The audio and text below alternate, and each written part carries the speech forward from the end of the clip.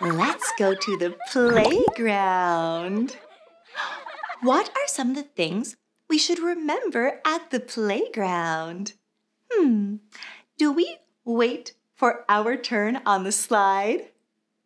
Yes, we always wait our turn on the slide.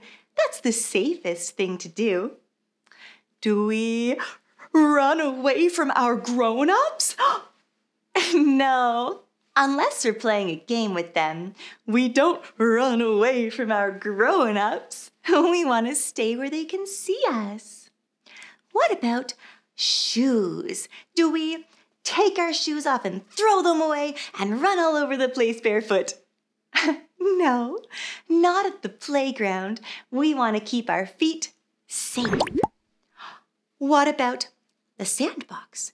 When we're in the sandbox, do we throw sand all over the place? No, of course not. We don't throw sand. That could get in our eyes or our friends' eyes, and that could be really ouchy.